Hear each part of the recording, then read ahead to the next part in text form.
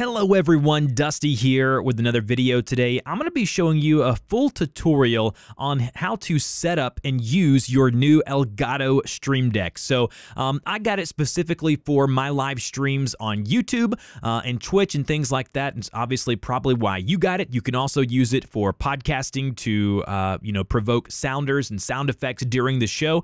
But right now I'm going to show you how to set it up, get you started so you kind of know what you need to do in order to set up your Stream Deck, get it running, and start actually utilizing it the way that you should to, I guess, justify the amount of money that you just paid for it. So the first thing I want to show you is the Stream Deck user interface right here. You already know what the Stream Deck looks like. It's a very small kind of rectangle with 15 buttons, all of them LCD buttons on them that will basically display different images that will allow you to push different keys or hotkeys or macros, whatever you want to call them, to trigger an action. So as you can see here is my live stream. I guess you would call it a profile. That's what Elgato calls it. You can see here, I have one that triggers the screen and camera. I have one that goes just full cam. I have one that triggers a countdown. I'll actually show you now exactly what that looks like, and I'll let you see kind of OBS and kind of what it does when I push the various buttons. All right, so now you can see the Stream Deck in the upper left-hand side, and now you can see me in OBS in the lower right-hand side. So the first thing I'm going to do is I'm actually going to change over to full cam right now.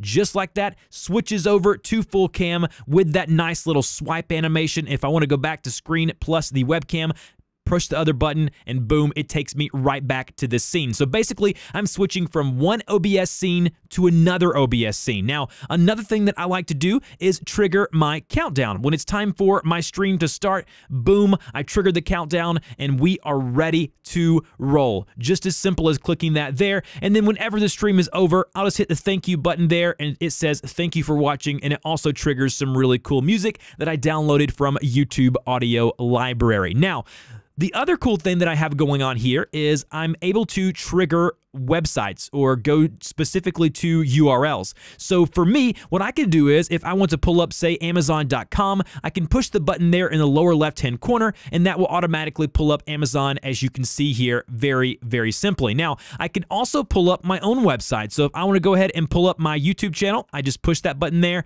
and then boom, the YouTube channel is automatically loaded up just like that. Now, I'm going to show you how to set this up, how to get these things to trigger the way that you want, and then get a little bit more in depth of what you can do with the Stream Deck. So let's go ahead, reorganize everything, and I'm going to show you exactly how to set this up. All right, I have minimized OBS now, and we are going to dive in head first, and I'm going to show you from start to finish how to set your Stream Deck up. So the first thing you want to do is click the down arrow here where it'll probably say default profile, and then right there where it says default profile, go to edit profiles. This is where we are going to create a new profile. Now, more than likely, you're probably using OBS. Now, you can use this for other applications like you can see here. Choose the applications here, but for the simplicity of this video, we are going to select OBS like this right here. And so choose OBS, and then once you've done that, go ahead and close out of your profiles. All right, and then once you've created your first profile, it's going to look like this here. You're going to probably have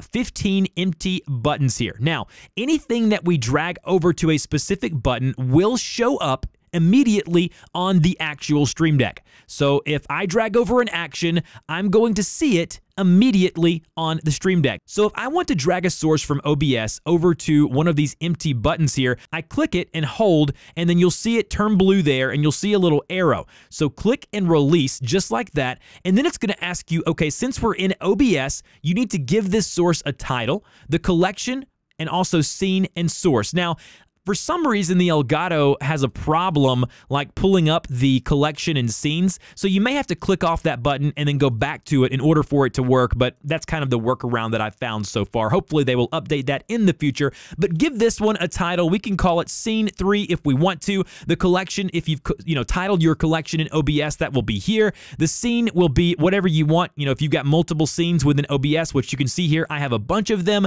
and then the source will be a specific source. So for me, let's go from this scene here, which is screen capture and webcam, and then the source that I want to trigger once I click the drop-down menu here will actually be my webcam. So the way that I do that is go ahead and click webcam there, and then basically that scene is set up. So now I can open up OBS like this here. I can go ahead and click that new scene just like that, and it will trigger basically the webcam, just like you see here. So again, very, very handy and very helpful. Again, that's basically all you have to do to set up specific actions within the Stream Deck. Now, if you want to edit this at any time, you can click on that little button there, click on the little guy we just created, and you can delete it by clicking the trash can. You can refresh it by clicking this little icon here. You can even go here and change the scenes, change the source. All of that stuff can be changed and edited right here from within that button. Now, obviously, mine are not very visually appealing. If you want to change the icons of the buttons that you create here on your Stream Deck, it's very simple. Basically, you select the one that you want to change. Let's say I want to change the icon, the visual aspect of the icon of this one here, the Patreon link here. Basically, what I'll do is underneath the system right here where it kind of gives you the icon here, right-click on that, and then go to Set from File or Create New Icon. We're going to go to Create New Icon. Now, obviously, you can download icons from the internet. If that's what you want to do, upload those. I'll show you how to do that shortly. But if we go here to Create New Icon, we are able to use the Elgato gaming Stream Deck software to create some really cool different things. Now, again, it's not very robust, but once you're here, you can select the different images here. You can actually add text layers by utilizing the text key here. Very similar to a lot of visual, I guess you would say, editors like Photoshop, things like that, but obviously much more dumbed down. So we're going to go ahead and clear all there, and let's go ahead and add just a smiley face just for the visual purposes of this here. And then let's go ahead, and once we are done, we'll go ahead and go to Save Key. Now, I'm going to go ahead and make this a little bigger so you guys can see it. It'll actually show you a preview of what it will look like. Click Save Key. You can see there that it actually saved it there in my Downloads folder. So if we click that arrow, go to Show in Folder, it's actually going to be under the Download section. I'm going to drag that over to my desktop just to make it easier here for the tutorial. And then what I'll do is I'll right-click that one again there on the Stream Deck. I'll go Set from File, and then I'll go to the desktop. I'll select the one we just created and click Open. And now immediately on my Stream Deck, it's going to show the smiley face plus the text that we added there previously. Pretty cool. All right, so now we're going to get a little more in depth. You know how to kind of work with scenes and sources within OBS. All of these over here are going to be the different actions that you can trigger. Obviously, I'm not going to talk about each and every one of them, or else this video would be 3.5 hours long. That's not what I'm going to be doing today. I'm just going to be focusing on kind of showing you how to set it up, and then you could kind of take it from there and customize your deck to kind of work and look the way you want it to. Now, I'm going to go ahead and click this one that I just created and hit the trash can to delete it. It'll say, are you sure you want to delete this? I'll go ahead and click the delete button, and boom, that button, that basically trigger action is now gone. So let's go ahead and also, guys, make sure if you're using OBS Studio that you pull it from this one here, and if you're using Streamlabs OBS, you pull it from this one here. That confused me at the very beginning. So let's talk about websites, and let's talk about different ways to trigger basically how to pull up a website. So let's do that now. So the first thing I want to do is go ahead and under System here and click and hold the website icon here and drag that over to where you see the blank image just like we did earlier, and let go. Now you're going to see System Website. Give this a title. So let's say we want this to bring up YouTube. So let's go ahead and type in YouTube as our title, and we want our URL. The URL has to include the HTTP. So normally what I do is I open up Chrome, I actually navigate over to the website that I want to go to, and I'll copy the actual URL. And then once I get here, I'll go ahead and paste it just like that there. And that's kind of how that works. Now, this little link here that says access in background. Let me kind of give you a little more in depth of what this means. Now, stay with me here because this is kind of gets in the weeds, and I want to kind of explain to you guys how this works. So if we check this where it says access in background, the only way you ever want to check this is if it's going to trigger like a chat alert or something you want to insert in YouTube live streaming chat or Twitch chat, and you don't want it to actually pull up the URL. So for instance, right here, I have my Patreon link and my Patreon here. This button here, basically, I'm utilizing a service called Livestream Alerts. Now, you can go to their URL, you can figure out, watch a tutorial on how to use Livestream Alerts if this is something you want to do. The reason why I have access in background is because it will do the web request without opening a new browser window. So I want it to trigger the action, which is to actually go in and use and say some text in chat, but I don't want it to pull up a new browser URL because it would basically ruin my live stream. I don't want it to show the actual URL doing all of the work that it's doing. So you can go to livestreamalerts.com. I'll show you exactly what that looks like. So if you go to livestreamalerts.com, so I'm going to go there now, you can actually, again, it's a very dated website, but you can go here and trigger different things. So it's a web platform that allows you to, during your live stream, acknowledge supporters, allows you to send different messages basically by clicking a button. So if we go here, and then let's go to an event of mine that's coming up. So if we go here, and then let's go ahead and navigate to our Creator Studio, and let's go to my live streaming section, and I'm going to show you guys exactly how that looks. All right, so we are now at the actual watch page of the upcoming live stream that I'm doing tomorrow. Now, if I click that Patreon button there on my Elgato Stream Deck, just like this here, you will see in a few seconds, you will see something trigger here in chat. There you go. Join our private creator Discord channel by supporting us on Patreon for as little as $1. So basically, this allows you to go in and say different things in chat like, hey, support me on Patreon, or don't forget to subscribe, without having to go in and type and do this and that. It eliminates all of those keystrokes, eliminates all of that time, and it also saves you a lot of time and trouble, because a lot of things that you normally would do, like say if I want to share my Patreon link, I've got another one for that. I just click the button there on my Stream Deck, and as you see here in a few seconds, boom, there's the Patreon link. And again, those are all done using the website feature here. So as you can see here, I titled it Patreon, and then I've gone here, I've used Livestream Alerts, and I don't want to show it in the background. Now for Amazon and my YouTube channel and my personal website, I have this unchecked, because what I want that to do is when I click on that button, I want it to automatically open the browser and go to my website. Very simple. Again, I know that's kind of a lot to consume and take in, but that's kind of where you're at now.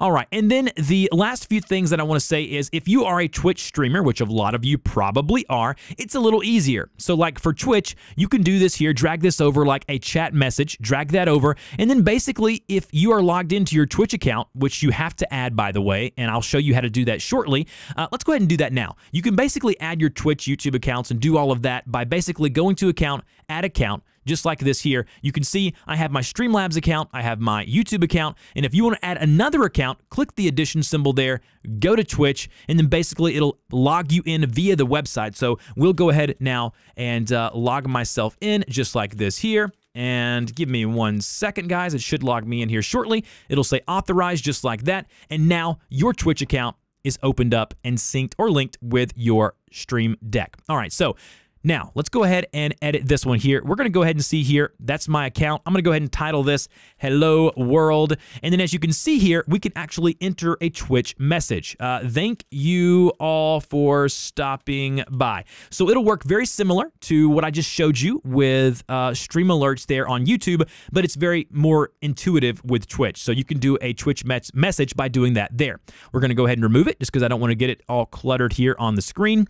The next thing that I want to show you is basically you can show the amount of viewers or a live count of your stream. So basically, let's go ahead and call this viewer count, just like that there. You want the account to be Technology Guru, if that's what you want it to do there. And then basically once you trigger this action, it'll show you wherever you place this on the screen, how many viewers are actually in your stream.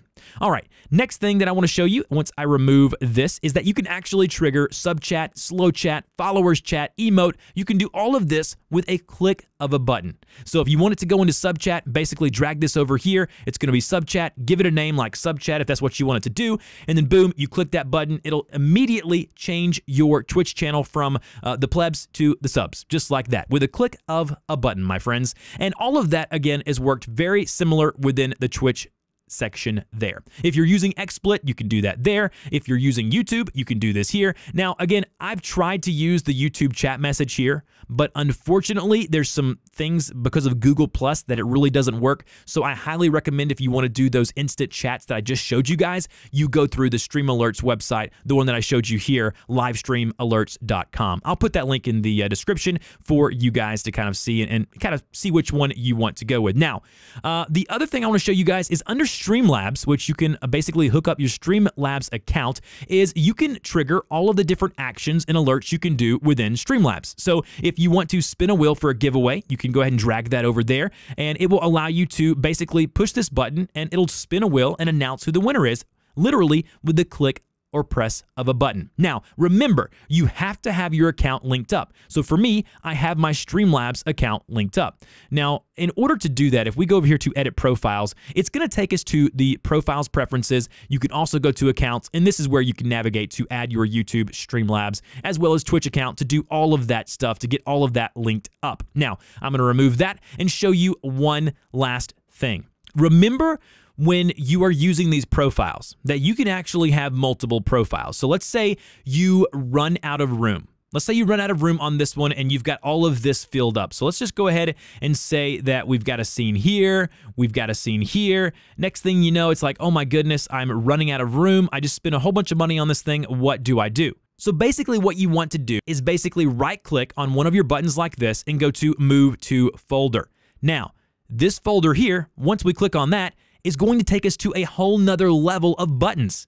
So let's say you have all of your OBS scenes in one folder. So basically, once you've done that, created your folder, then you can just take the different ones you want to add to that folder, click and hold, hover over that folder, and then boom, you are good to go. Same way if you want to remove them from that folder, click and hold, go over the arrow just like that there, and then there you go. You're right back where you started on that first page. This allows you to, within one profile, actually have up to, hundreds of different keystrokes if that's what you want. Now, again, for simplicity's sake, you may not want to overcomplicate things and get too crazy with it. What I recommend is for your first stream that you're utilizing the Stream Deck, I would highly recommend you only do maybe 1 or 2 pages of these, get used to kind of the controls, get used to kind of navigating it, and then once you've done that, then go more in depth and really have some fun with it. Hopefully you guys got some value out of this tutorial. If you did, I would really appreciate it if you would subscribe to the channel, like this video, share this video so more people will get help with their Stream Decks. Thank you guys. Talk to you in the next one.